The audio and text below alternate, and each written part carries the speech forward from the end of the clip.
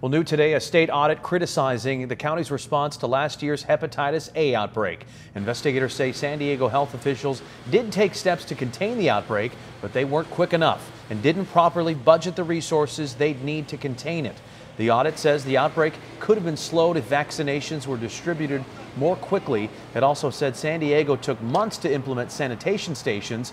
Auditors recommend the city and county work together on a plan that can be quickly implemented in the event of a future outbreak.